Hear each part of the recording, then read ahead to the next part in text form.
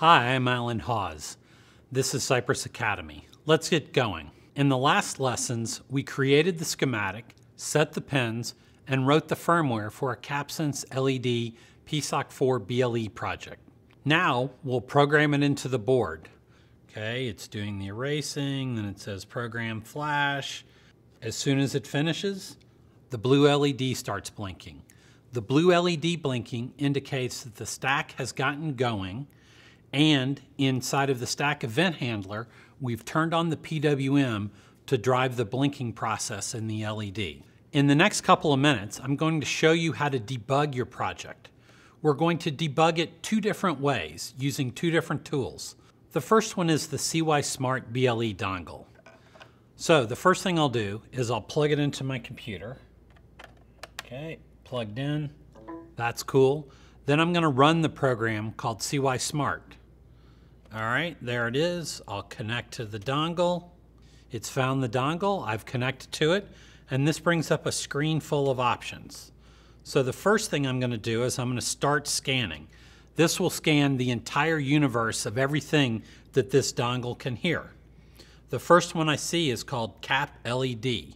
So I'll click on Cap LED and press Connect. When I connect, the light stops blinking on the board, and I can then tell the CySmart utility to read the Gatt database. So let's see here. I will do Discover All Attributes. As soon as that is done, I'll see that I've got a complete screen full of attributes. I can see that I've got the service called the primary service declaration that's got blah, blah, blah, blah, blah, F1. I've got blah, blah, blah, blah, blah, F2. Okay, that's good. The first thing I'll do is I'll enable all notifications, and this will turn on the ability for the Capsense. I can see that when I move to one side, I get lower numbers. When I move to the other side, I get bigger numbers. So now I've shown that the Capsense slider works correctly.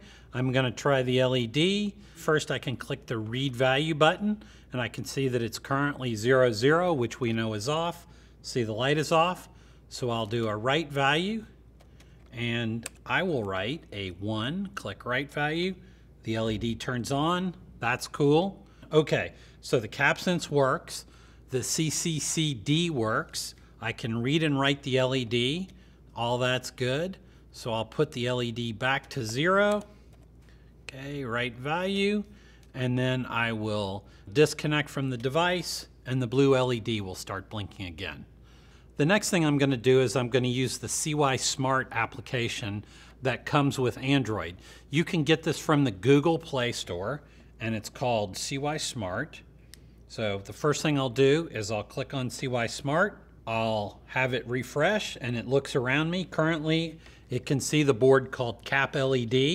It also sees something else called Charge HR, which is somebody's heart rate monitor that's in this room.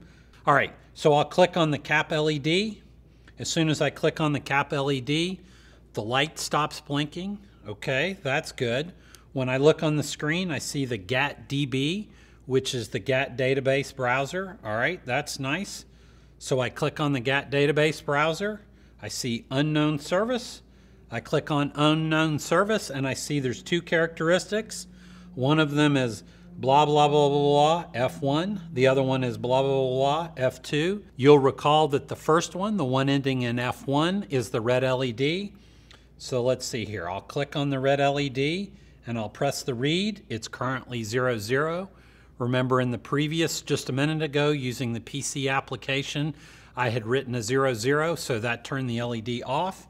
Now I'm going to write a 0, 1. So I click write, I type 1, and hit go. The red LED turns on. Nice.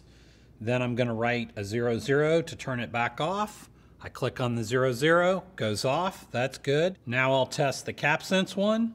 So I press on Capsense. That's good. If I do a read, I can see that it's currently FF. FF is no touch. All right, that's cool.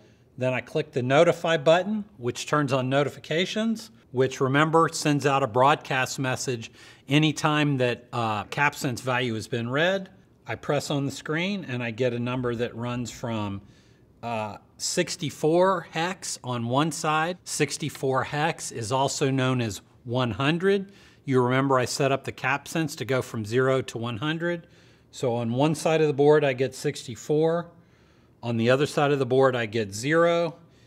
In the middle I get 32 hex, which is halfway.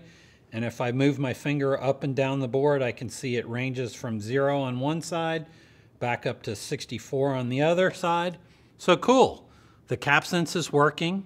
I showed it working inside of the PC application. The Capsense is working. I showed it in the CySmart on the phone, which has got the Gatt browser, which lets you look through Gatt databases on GAP peripherals. Then I can stop notifications. That turns off. And then if I hit the back button and another back and another back and another back, then I disconnect from the device, the blue light starts blinking, and everything is good. So we provide CySmart that comes with the 042 BLE kit. It comes with this dongle. This dongle lets you search around and see all of the BLE devices. It'll let you attach to them and then surf through their database, their Gatt database, and read and write and notify and all of the different Gatt functions to find out what's going on the peripheral. We also provide the same software for your Android phone, CySmart. It's available from the Google Play Store. You can read and write Gatt databases, you can attach to different peripherals, you can turn on notifications, etc. That's it. In the next video, I'm going to start telling you about how to build the Android app.